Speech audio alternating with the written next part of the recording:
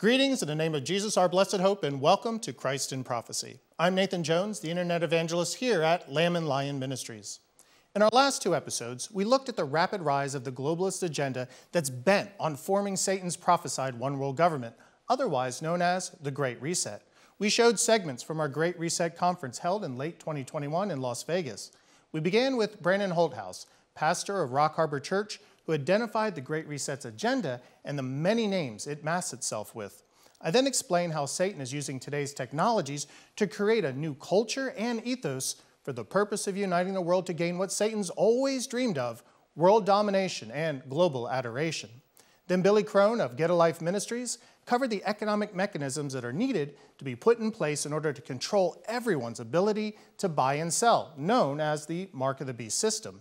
And finally, Don Perkins of According to Prophecy Ministries revealed from the book of Revelation what the Great Reset will look like once fully implemented, the Antichrist one world empire.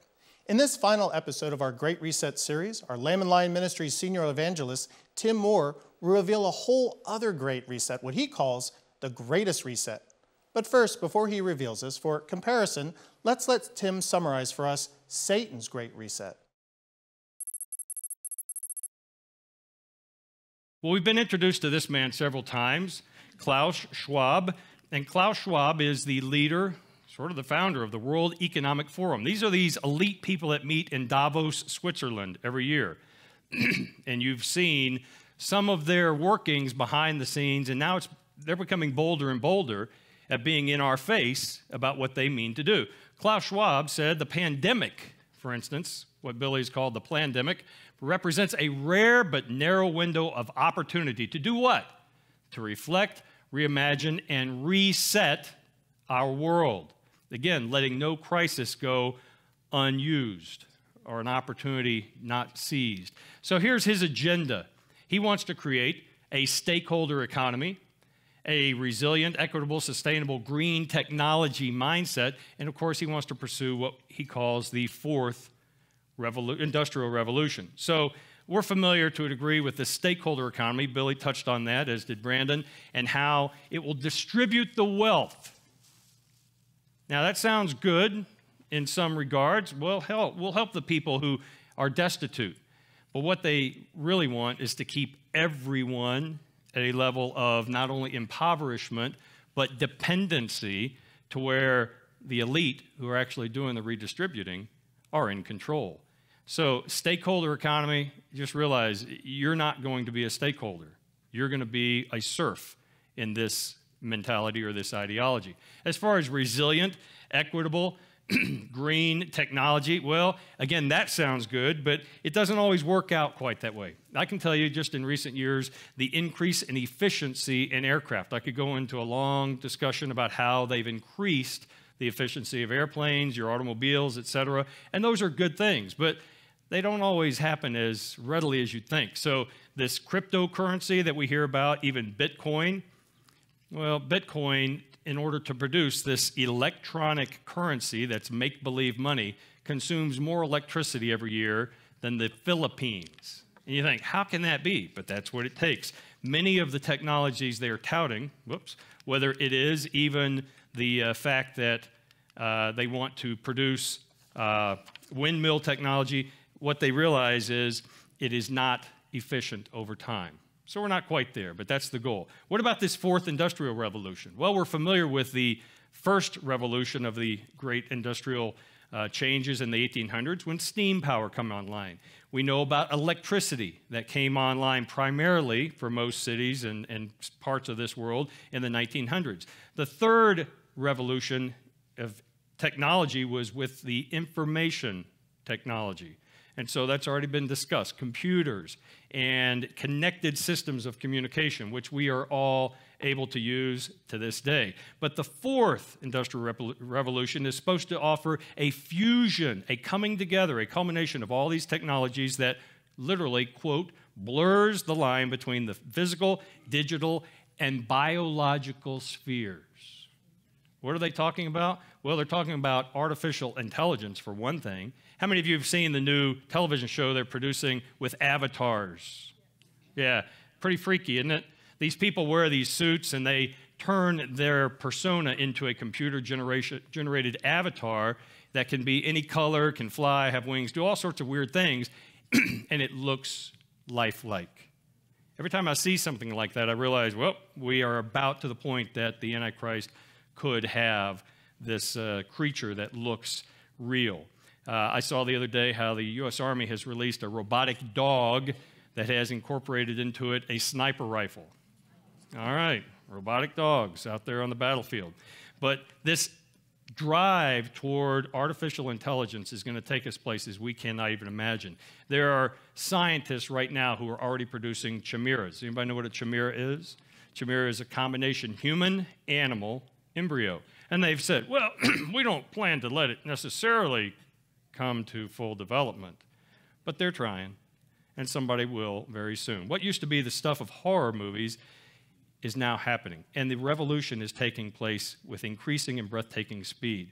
So the World Economic Forum plainly states that this is their goal. And this is actually another demonstration of what we preach on being the birth pangs, things that start slow and then increase in frequency and intensity, as my daughter could have told you from last night, until the moment the baby arrives. But in this case, it's until the moment that Jesus Christ bursts from the heavens. And we've already seen a lot of advocates. You all saw a couple of my slides. Go ahead. In our nation, people like John Kerry, who for years have been promoting this globalist agenda. He tells you not to drive your car, not to eat hamburgers because cows have flatulence, but he flies his private jet back and forth to be a part of the international community in Europe constantly. And he's our green czar, whatever that means. All right? You've also seen people like this man, George Soros, who is spreading his wealth around to radically change this country. I think Billy showed a picture, maybe it was actually Brandon, of the father whose daughter had been raped in a bathroom by a transgender individual. The local prosecutor has personally shown up at his trial to personally prosecute him, and she was funded in her campaign by George Soros. And even the other attorneys said, we've never seen somebody prosecuted in a case like this. I mean, the father was at a school board meeting, for heaven's sakes, advocating for his daughter, but he will be put down by this particular prosecutor. Well, these people talk unashamedly of a brave new world and a new social contract, even as they would claim they know better than us, unwashed masses. Well, you've also seen Joe Biden's Build Back Better campaign, which is essentially the socialist agenda of Bernie Sanders and Alexandria Ocasio-Cortez, and they are on the ascend. Even in the Democratic Party that was already tilting far to the left, it's now completely controlled by this radical left group of people in Washington and elsewhere. And not just here in the United States. You can go to places like Great Britain with Boris Johnson. You can go to, at the top right there, France with Emmanuel Macron. Emmanuel, can you imagine? God with us. Macron, yeah. In Canada, Justin Trudeau. And of course, down in Australia, which for a season had been a land of sanity, which is now pitched over into insanity, you have Scott Morrison, somebody you may not be familiar with, but driving Australia to absolute police state right now. And so many others have used this New Age dogma and are now using every lever of power, whether it's social restrictions or mandates, to lock in this new social contract. And so the progressive behind this ideology of a global citizenship are determined to strip nations and individuals of their sovereignty. That's what you've heard about all weekend, and it's true. And this push for unchecked human autonomy, expressed in atheistic humanism and coupled with a compulsion to reach godlike aspirations, harkens back to another time in human history when men built the Tower of Babel. Now, let me be clear. These rich and powerful elites touting this so-called Great Reset believe it will lead to a new age of enlightenment and world peace. There were actually people who thought that back at the turn of the 20th century, and what resulted was the Great War. At the time, it was the greatest war in the late 19-teens. And of course, that led to yet another war. So this utopia will never exist until Jesus Christ reigns on the earth. But believing they can drive society, either willingly or unwillingly, toward this utopia, they're going to use every bit of technology, financial policy tweaks. Y'all saw Janet Yellen the other day, our Secretary of the Treasury that committed the United States to a global minimum of corporate tax. So you think, well, that's fine, let them pay the tax. Folks, who do you think pays corporate tax? It's not some board somewhere, it's us. I mean, they just pass it on to their consumers, but they're all on board to make this globalist mentality, and of course, an eventual unified government control. It sounds kind of like a society from 1984, or one that we've seen in places like China or Hong Kong or North Korea. And the dangers of these trends have been made clear by the previous speakers. So I won't go on and on other than to say that the true religion of this movement is humanism. None of these people affiliated with anything that you've seen would claim to be Christian. They reject Christianity because they reject any God that would be sovereign over the affairs of man. And they have a willful rejection of the divine in favor of unfettered human autonomy. But as I said yesterday, we know God is not impressed, and he certainly is not thwarted by their human schemes. Why? Because as Psalm 2, verses 2 and 4 talk about, the Lord sits in the heavens and laughs. The Lord scoffs at them, especially as the kings of the earth take their stand and the rulers take counsel together against the Lord and against his anointed. Tim went on to reveal how the church is facing its own great reset, known as the rapture of the church. Jesus Christ will one day soon burst from the clouds and call his bride up to heaven before he pours out his wrath upon the rebellious world during the tribulation. The resetting of the church marks the end of this church age in this chapter of human history and delivers believers in Christ to that glorious beginning where we dwell with our great God and Savior face to face. I cannot wait. Well, what will this new chapter look like? Tim will now describe our eternal reset. So let's turn our attention now to what Paul calls the first fruits. This is the eternal reset to come. Our salvation itself represents what Paul calls the first fruits, the foretaste of an even greater bounty that awaits us. When we put our faith in Christ, the Holy Spirit takes up dwelling within us, and our bodies are called living temples of the Most High God. But a higher and greater reset will come when we have, in the words of Hamlet, shuffled off this mortal coil. Now, Shakespeare wrote, "What dreams of death may come when we have shuffled off this mortal coil?" Ah, there's the rub, he said. And you can demonstrate his lack of faith when he said, that makes calamity of so long a life. In other words, Shakespeare thought this would be a catastrophe because we don't know what awaits any of us on the other side. At least his character, Hamlet, thought that way. But we do know what awaits us on the other side. If we put our faith in Christ, to die is actually to gain because we will not sleep or dream.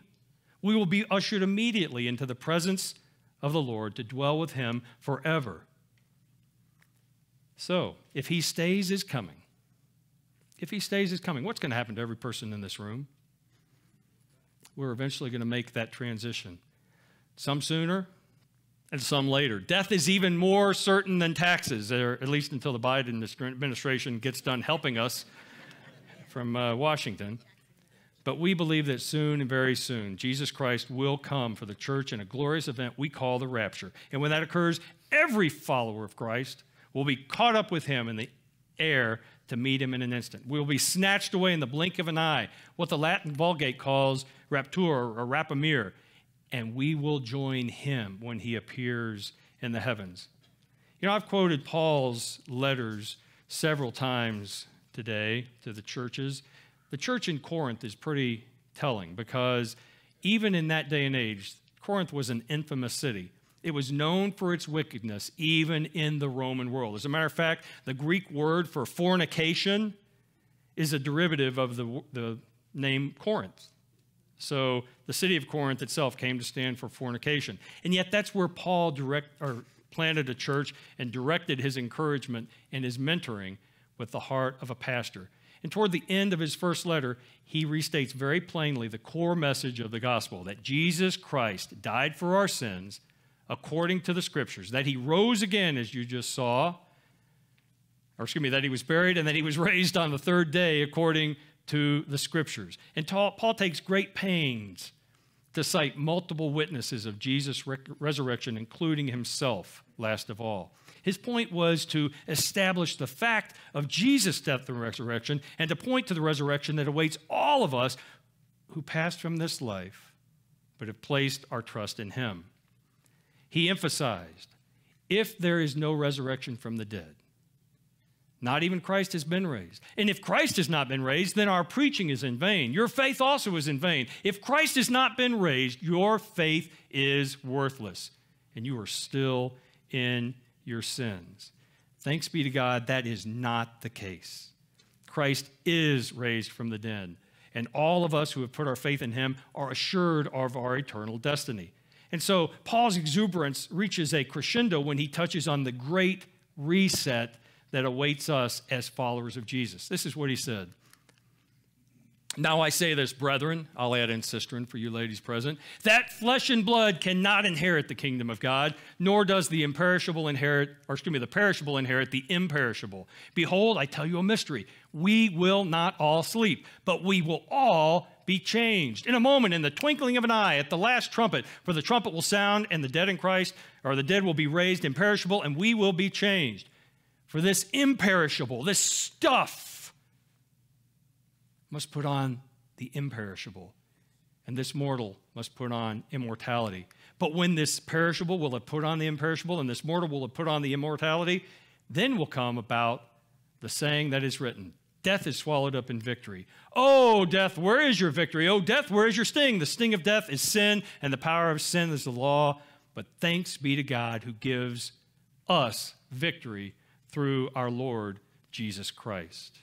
Paul recited this same promise of God when he wrote to the church in Thessalonica, a church he founded during his second missionary journey. And by the way, I so appreciate Billy's heart for sharing God's prophetic truth. I've had pastors who've said, oh, Tim, we can't get to Bible prophecy until I've laid a long foundation of other biblical truths because that's just real advanced stuff. And I answer them, really? Well, Paul was in Thessalonica for a few weeks, and he was already telling them about the rapture and the coming of Christ. How long is it going to take? Well, probably several years. That's not a biblical model, folks. We need to hear about the prophetic word because it is what gives us resurrection hope, the certainty of things hoped for, as Hebrews spoke about. Paul actually said, we do not want you to be uninformed, brethren, about those who are asleep, by which he meant dead, so that you do not grieve as others do. The rest who have no hope. The they we keep referring to over the course of this weekend. They have no hope. The wrath of God abides on them, not on us.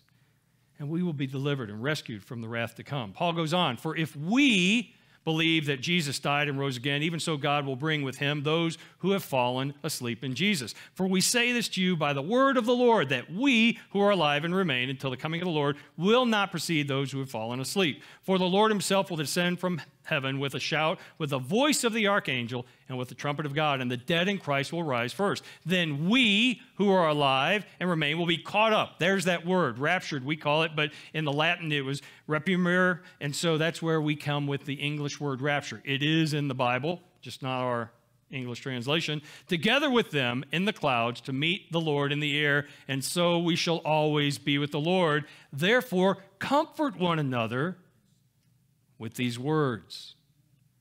I can't imagine comforting anybody with other words. It's kind of like a funeral. I always ask when somebody passes, did they know the Lord? Yes.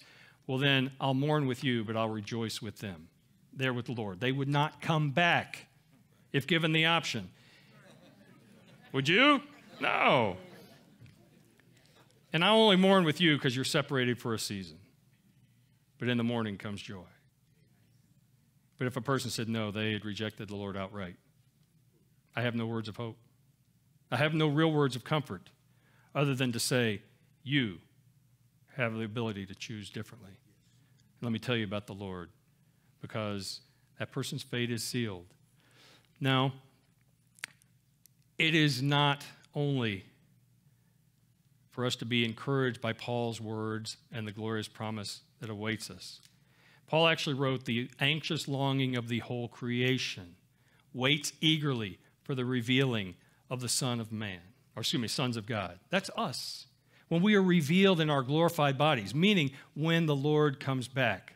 And not only this, but we ourselves, as we said earlier, having the first fruits of the Spirit, waiting eagerly for our adoption as sons, the redemption of our body. So while the creation is groaning and suffering, we're supposed to be eagerly waiting for the redemption that we have of our own body.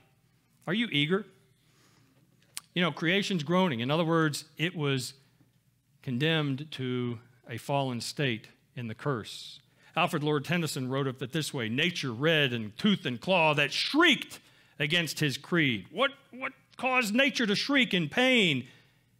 And cursedness has been ongoing as a groan for redemption and restoration. That is why the high priest every year would sprinkle blood on the mercy seat of the ark and on the ground in front of the ark, symbolizing that in the fullness of time, God would come and redeem all of creation. The entire creation has been looking forward to that. As Isaiah describes in chapter 11, the wolf will lie down with the lamb, not the lion, by the way, and the leopard will lie down with the young goat, and the calf and the young lion and the fatling together. And he goes on with other descriptive terms of how nature itself will return to a harmonious state where even these poisonous animals, even these predator and prey, will once again live in perfect harmony as was intended at the beginning. So if all of nature is groaning for the Lord to return, are you? Is your spirit groaning within you? Are you eager to be set free from its corruption or slavery to corruption, your body's slavery to corruption? If you don't think you're a slave to corruption, look in the mirror and then pull out a picture from, how old are you, Nathan? 29. Pull out a picture from when you were 21. And you'll realize I'm a slave to corruption. Ugh. Are you eager to be set free from that into the freedom of the glory of the children of God? Or has the cares of this world stifled your hunger for what is to come? So to sum up, what are you looking for? What are you eager to receive? Let me just sum up. Here's what the world is going to receive. The scoffing world will receive judgment and destruction. You talk about a great reset. Oh, they're going to have a great reset. One that is horrible beyond words. The groaning creation will be restored, returning to the harmonic state that existed in the Garden of Eden. The Jews, those persecuted, persevering Jews, will finally reascend, receiving final sanctification, honor, and preeminence in the world. And we could touch on many passages that point to that reality, which is why the Abrahamic covenant still exists. God is blessing those who bless Israel and cursing those who curse Israel. What about individual Christians? Well, brothers and sisters, when Jesus comes for us, we will receive our glorified bodies. We will be 29 years old, I think. I think it's about the perfect age. But we'll receive glorified bodies, and even more important, eternal communion with God.